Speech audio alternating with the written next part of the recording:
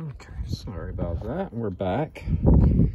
Well, maybe you saw it happen on the video. When I put it in, I pulled this thing out and it was sitting underneath it. So it was putting up that much, too much height. So let's try putting this in now. Maybe my life will not be 10 minutes long. Oh, it goes down to something. Oh, it starts to screw. So, you know, maybe when you're putting the battery in yourself, so you come up to these problems and you just like, remember I said it wasn't sitting right? I guess that's what I've been thinking, which I probably wasn't. More concerned how I might make a bad video. Here we are, locking down the battery, finally. Thank the Lord.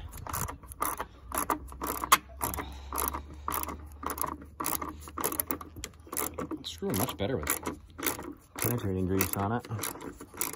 Only a little rusted, probably. Make her snug. Then you ain't kinda not going anywhere. Then, you know, we put this around so it's out of the way.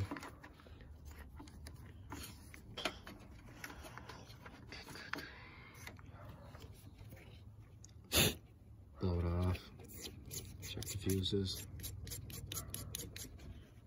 Looks good. That back down. Push this handle back down.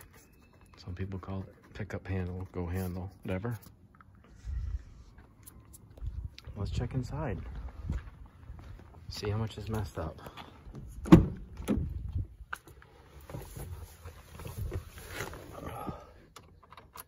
It's talking to me.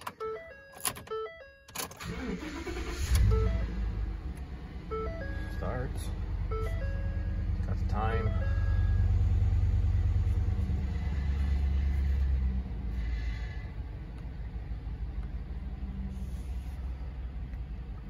$113, 736.5. First battery lasted. Didn't really die yet, but the light on it's not green anymore, so we changed it.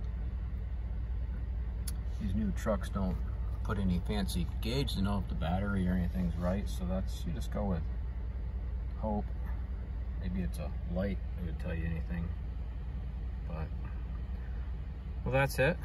That completes the removal and installation of a battery on a 2013 F-150. It'll probably be between years of, I'm guessing 2004 to 2015, even maybe the newer trucks may even do that same way.